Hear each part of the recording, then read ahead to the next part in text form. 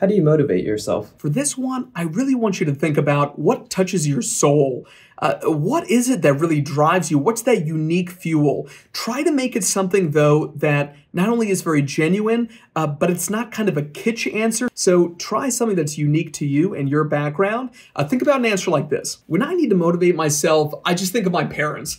They're both immigrants from India who came to the United States with no money in their pockets, and they worked so hard and both had several jobs at a time to put food on the table. And they literally, though, never made any excuses. They never complained. Every time I need motivation, I'm telling you, I just remind myself that I'm in the position that I am because of their dedication, and it inspires me to work hard and persevere just like they did. Wow, that was a perfect answer.